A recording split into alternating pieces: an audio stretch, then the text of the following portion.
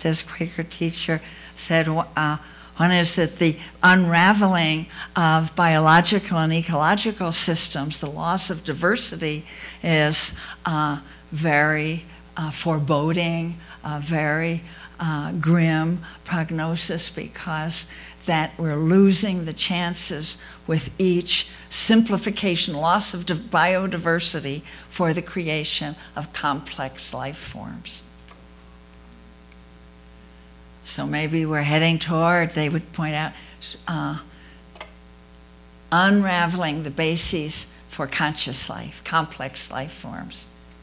And then, fourthly, boy, am I starting out just like the Buddha with a lot of dukkha. Wow. But it says that with the loss of our oxygen factories, which are the trees, the great rainforest basins, and what else makes oxygen? Plankton.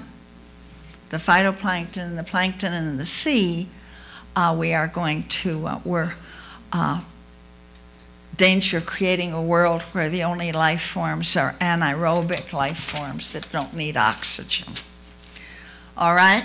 This is a spiritual exercise. It's one that's very hard. Even now, I'm feeling it. Try going to a gathering or a dinner party or anything and bringing up these concerns. Even now, the way I was raised, my mother saying to me, if you can't say something nice, don't say anything at all. And here I am. I really want to be liked by you. How can I be liked by you if I'm such a depressing person? So,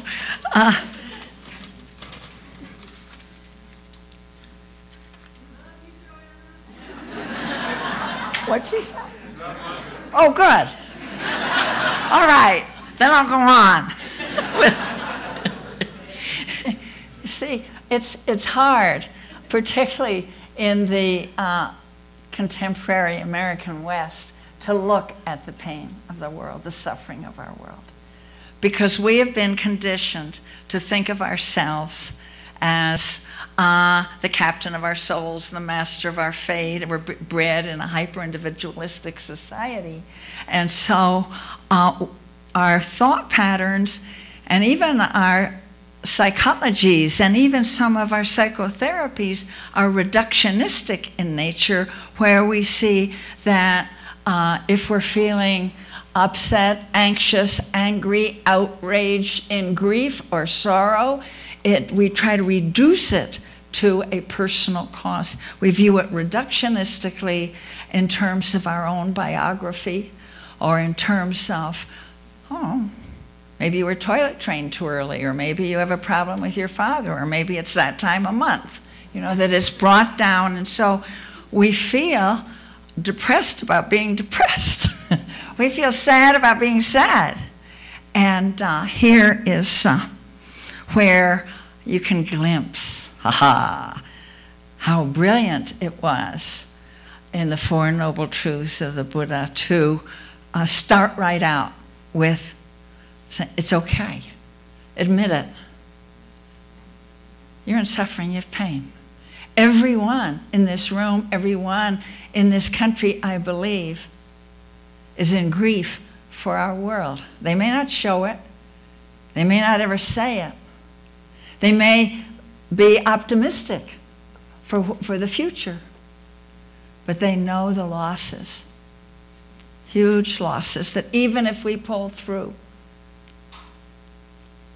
So this is a time, the First Noble Truth tells me, to befriend our pain for the world. Not to reduce it in shame or secret shame to some personal inadequacy, but to see it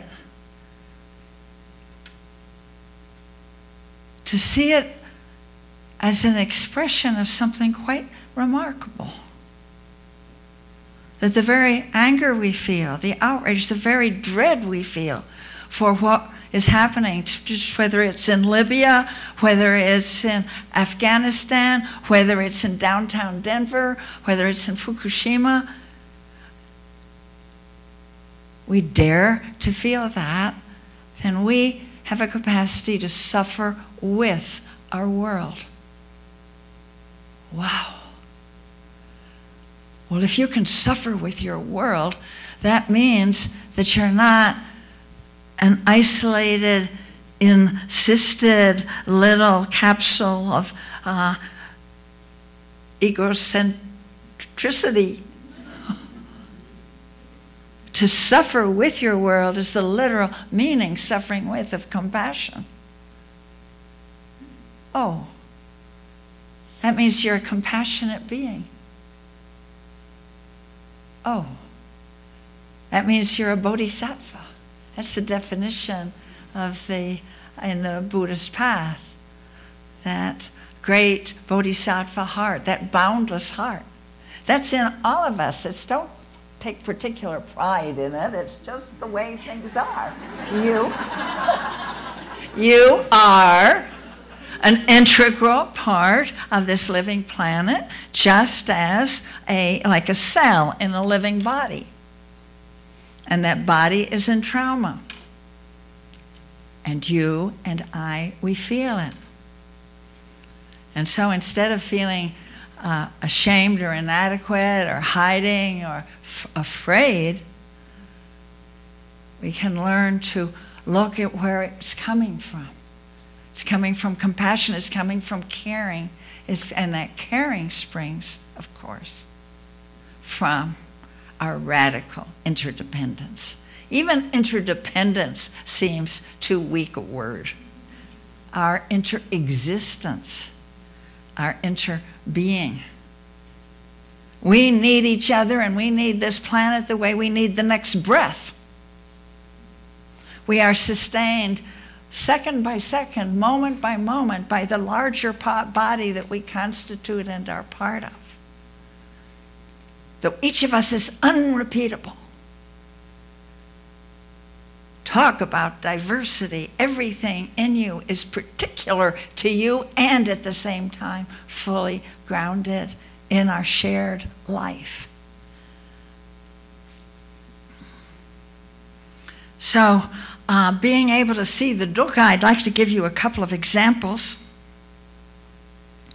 One is from the Sarvodaya movement, in a Buddhist-inspired village self-help movement in Sri Lanka, with which I have lived for a year and visited frequently over the years. And the book that Ann Parker mentioned, Dharma and Development, is about that movement, active in about 15 villages. And when they go in to organize in a village, they organize to help the villagers take charge of their lives. And they use the Gandhian term Sarvodaya with a Buddhist angle and calling it waking up. Everybody wakes up. What do you wake up to? You wake up to your belonging to each other, and you wake up to your jnana shakti, the people's power, what you can do together. But when they go in to a village, I've seen this again and again and participated in it. People are gathered just like this. There is the organizer, often accompanied by a monk, and the villages often take place in the Buddhist vihara to draw the people. They do not sell a program. They do not come with a solution or a project. They start with dukkha. So they say, well, let's see how our life is together. What's not working for you?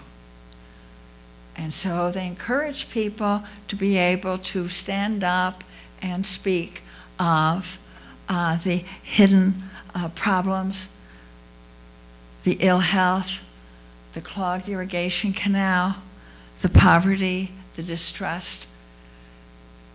So they don't bring a problem, and they feel it's okay for a while. Just be with that dukkha. You have to name it if you're going to move on to see what its cause is. There's a poem that conveys how we can dare to be with the dukkha of our time. This poem is by Rainer Maria Rilke, and it's the last sonnet in his Sonnets to Orpheus, written in the 1920s.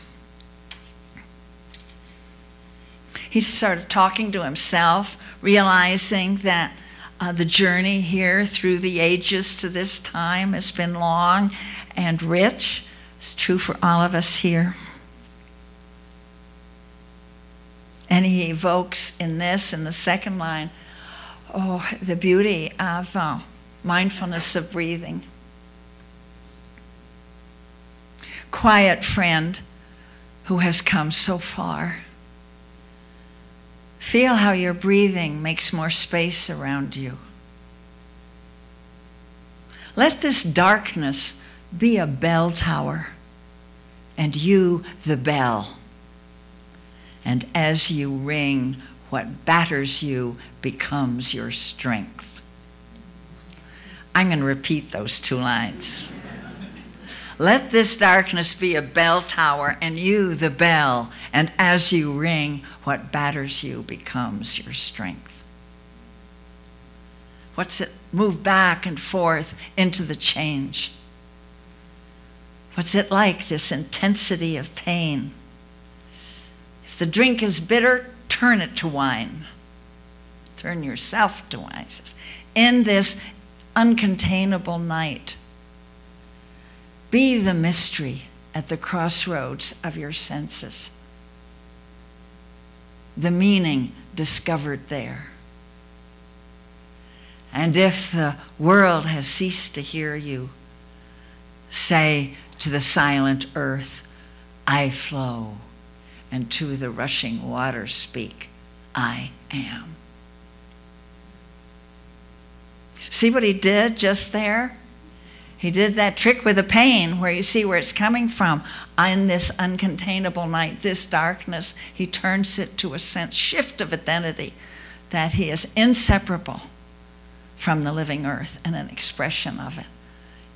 You can do that. We can all do that. So we come to the second noble truth, and as the Buddha put it, dukkha is the truth about the cause of dukkha, the arising of dukkha. Suffering has a cause. It arises from conditions. We are not inevitably doomed. We are not evil. We are not held down by the heavy hand of a wrathful God or an unalterable fate. We can change the karma. It's our behaviors, it's our attitudes and our ideas that bring the dukkha, that are at the root of it. You can let dukkha then stimulate you to find its cause so it can change. And in the Buddha's teachings, those causes for the arising of suffering are what they call the three poisons: craving, hatred, delusion, or greed, ill will, and ignorance. All of which are interdependent.